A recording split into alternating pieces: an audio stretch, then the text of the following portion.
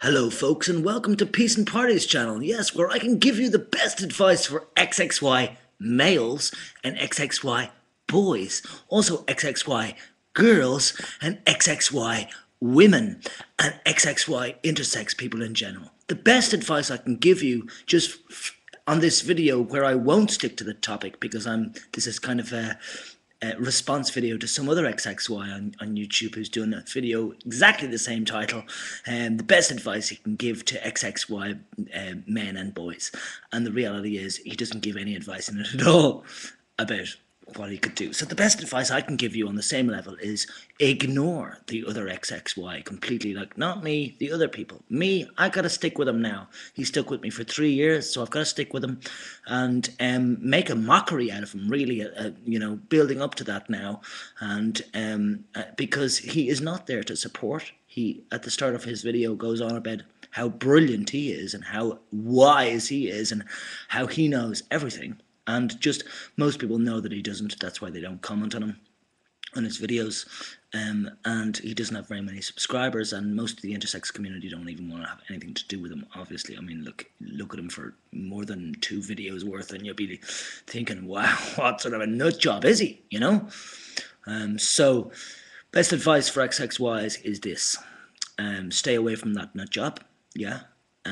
When you read stuff on the internet, don't think that it's, suitable for you. Like, we're all different. The information you get on the internet can vary for each individual that's got XXY chromosomes. Other advice is don't just take the first endocrinologist or doctor that's available. Look for one that suits you. That's another advice. More advice off the top of my head, this is all, of course. Advice for XXY boys and men, people with XXY chromosomes, let's put it that way. When choosing to take testosterone or estrogen or nothing, do some experiments with yourself, with your doctor, of course, hello, because most people go to a doctor, and just find the right dose for yourself.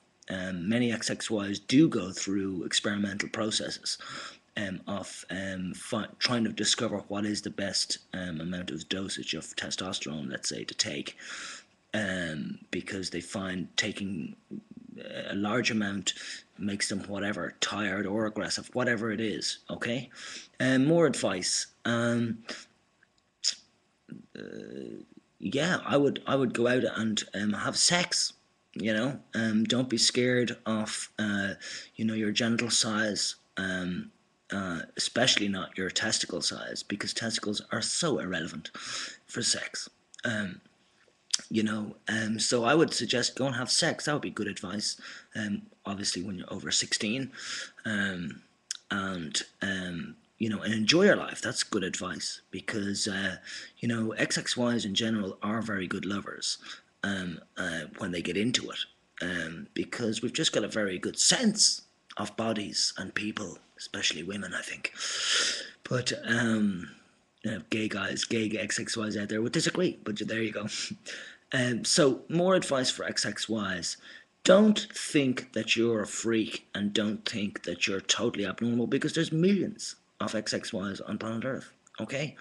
And many of them you wouldn't even know they're XXY, okay? So don't even consider that you're a freak. That's good advice.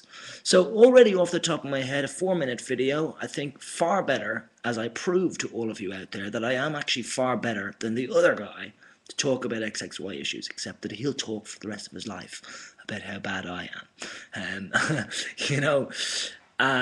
Well, good luck to him. If he wants to talk about me, that's fine.